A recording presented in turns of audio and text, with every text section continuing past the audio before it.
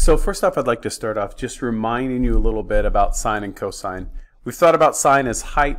Remember, as you're going around that unit circle, how high it is. So it starts with a height of 0, gets up to a height of 1, and so on. Graph of sine, the parent function looks like this. And cosine, we thought of that as width. So it has a maximum width to start with. Width goes to 0 to -1.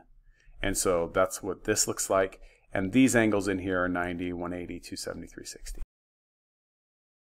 A couple pieces of vocabulary I want to add just so we have them. The amount of time it takes for it to repeat itself is the period. That's true for any sinusoidal.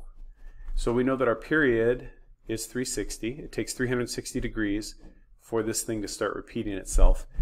The midline, in this case it's at 0, that's the middle of it, and then the amplitude is the height, and in this case the amplitude's 1.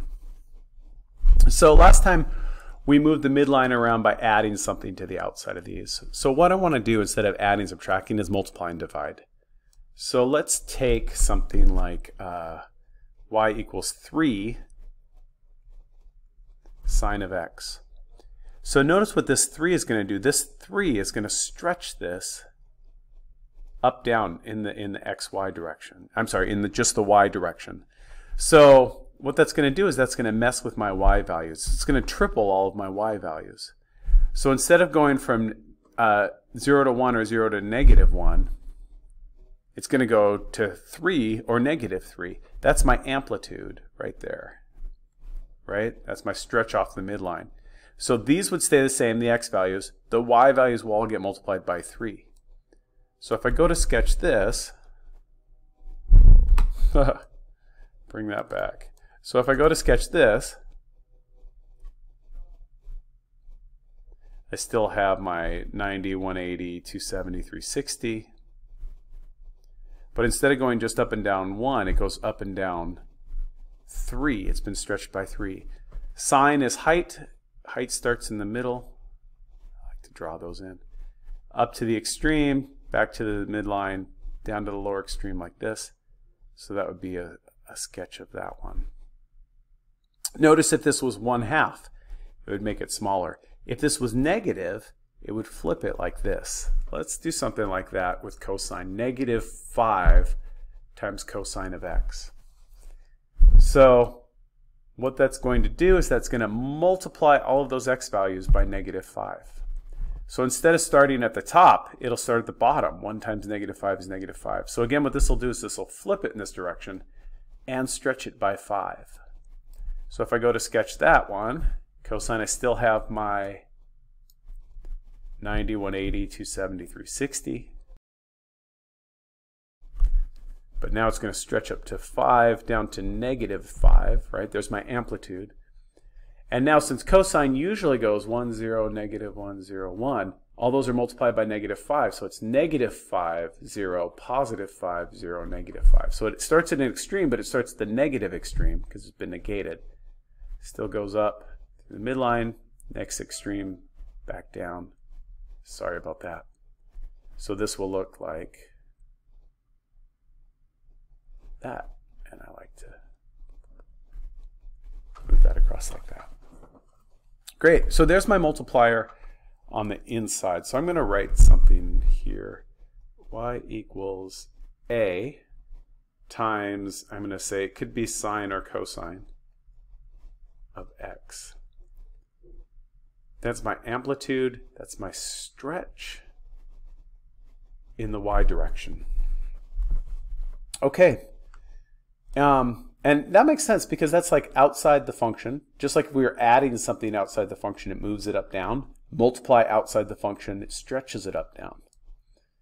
So now let's mess with the left-right values. So we're going to mess with the period a little bit. So here is another one.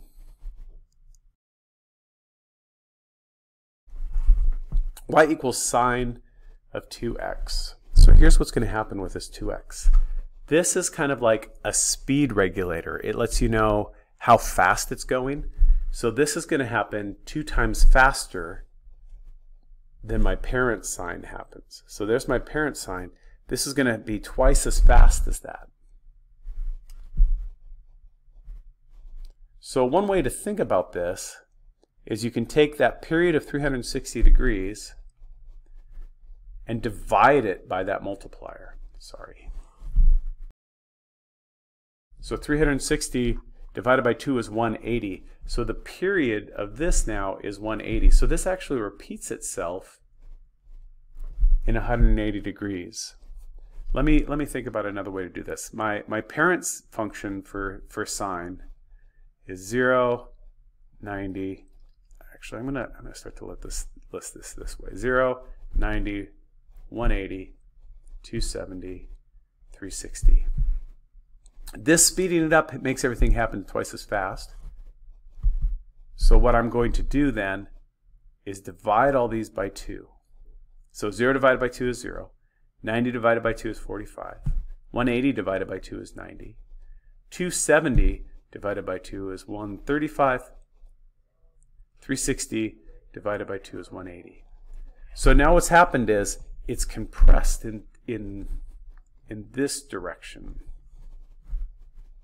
It's compressed in this direction. I think of it like an accordion direction. So if I go to graph this, there's been no change in the y direction. So it's still negative 1 to 1. But these values are now 45, 90, 135, 180. So 1 to negative 1. And since it's sine, its height starts in the middle, goes up.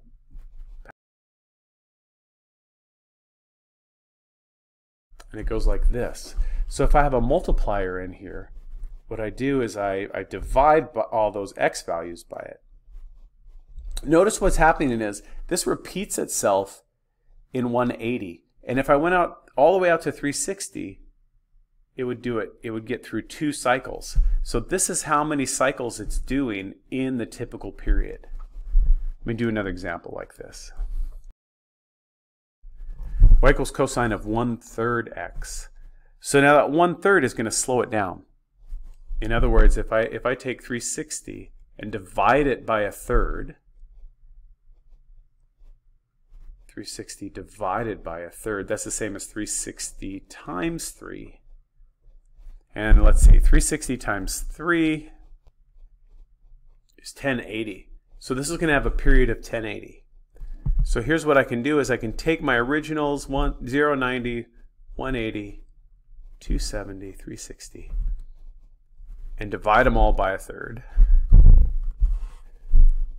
which is the same as multiplying by 3. So 0, 180, and then 180 times 3, 540, 270 times 3, 810, 360 times 3 is 1080. So now those are my x values for this cosine.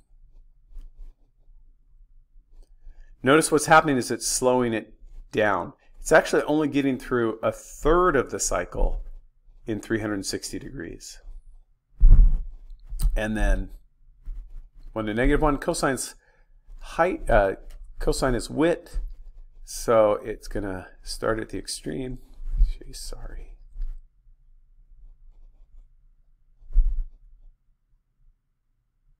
There's a sketch of that.